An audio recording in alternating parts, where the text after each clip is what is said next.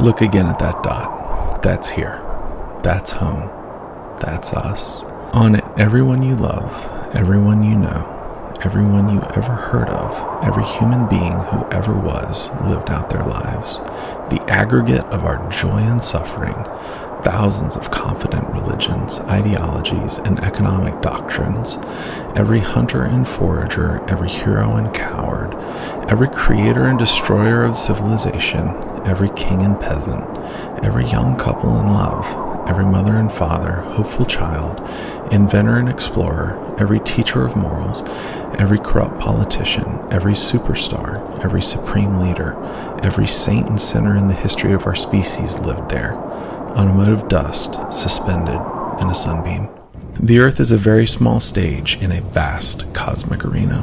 Think of the rivers of blood spilled by all the generals and emperors so that, in glory and triumph, they could become the momentary masters of a fraction of a dot. Think of the endless cruelties visited by the inhabitants of one corner of this pixel to the scarcely distinguishable inhabitants of some other corner. How frequent their misunderstandings, how eager they are to kill one another, how fervent their hatreds. Our posturings, our imagined self-importance, the delusion that we have some privileged position in the universe are challenged by this point of pale light. Our planet is a lonely speck in the great enveloping cosmic dark.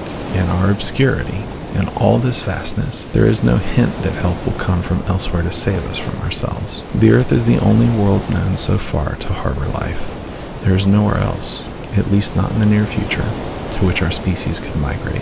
Visit, yes. Settle, not yet. Like it or not, for the moment, the Earth is where we make our stand. It has been said that astronomy is a humbling and character-building experience. There is perhaps no better demonstration of the folly of human conceits than this distant image of our tiny world. To me, it underscores our responsibility to deal more kindly with one another and to preserve and cherish the pale blue dot, the only home we've ever known.